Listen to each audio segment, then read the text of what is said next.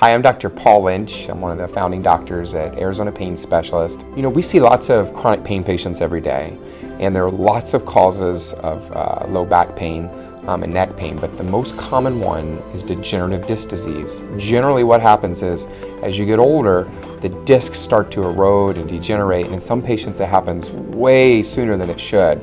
We've seen it in patients in their 20s, and they begin to have back pain. Their disc starts to lose height, and the bony structures will begin to rub on each other, and where you normally had a nice spongy cushion in your low back when you walk, now you have maybe bone touching bone. And so this has been one of the great kind of dilemmas of pain management, is how to treat patients with degenerative disc disease. It's really cool the way it works. I mean, your body has these cells that live in the bone marrow and other places, and when we take stem cells and put them in an area ourselves, basically we're increasing the concentration and making it easier for the body to heal itself.